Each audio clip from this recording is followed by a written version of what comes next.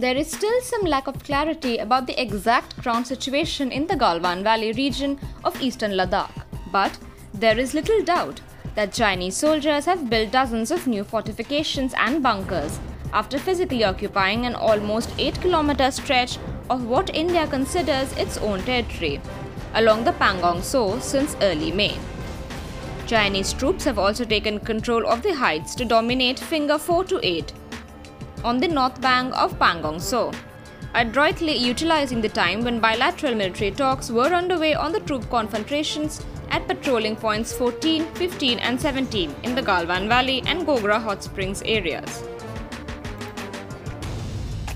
Official sources on Saturday said the Indian Army is now holding the area near PP-14 in the Galwan Valley region,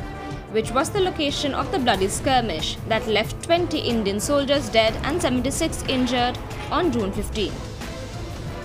After the clash, the army said, Indian and Chinese troops have disengaged at the Galwan area where they had earlier clashed on the night of June 15th. The troop confrontation on the north bank of Pangong Tso, located at an altitude of 13,900 feet across the Changla Pass, is much more serious.